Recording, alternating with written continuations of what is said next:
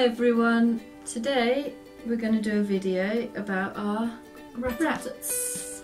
We've only got 2 out, we have 6 rats in total, and we're going to tell you each one's name, colour, age and where we got them from. So first we'll start with this big boy here. This is Honeydew.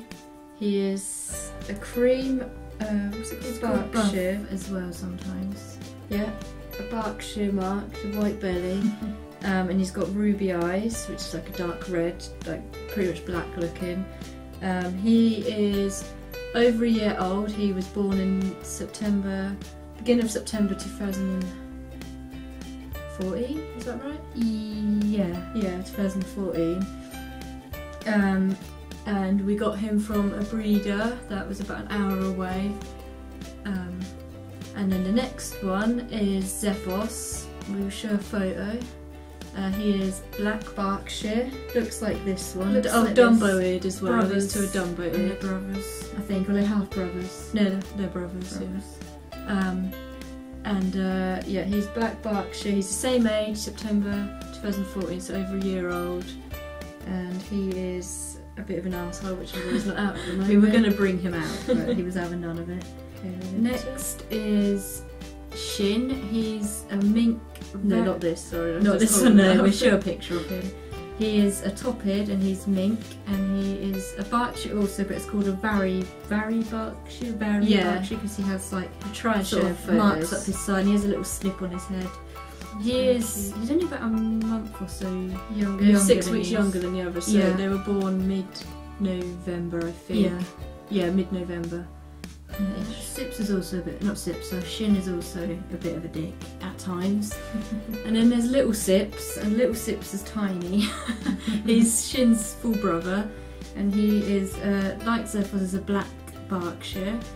And yeah, varied like Shin, and he's also top-eared.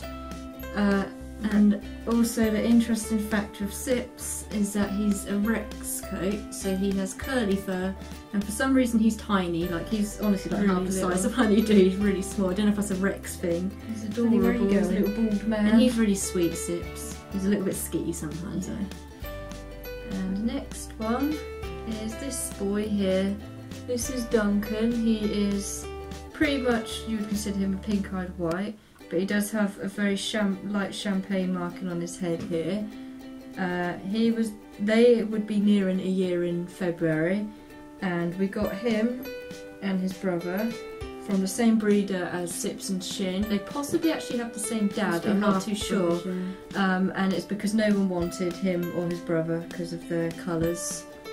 So while we're on that topic, his brother is very similar looking. You'd consider like a pink-eyed white. His name is Terps or Terpster, but he has, what's it called, platinum, a platinum head, which is basically grey lilac colour head mark, and he's probably actually the most pretty rat we have, but he's like just as shy as Sips, so you don't get to sort of cuddle him. Did he pull your tongue? Cuddle him as much. And all of their names, if you don't know, some of you might have guessed, all their names are from the Yogscast, because we watch a lot of Yogscast videos, so we thought we'd name them after some of our favourite YouTubers. And now we're going to sort of talk about their cage setup. As we talk, probably show footage of it over, but their cage is actually, it's called a flight something cage. Yeah, it doesn't help.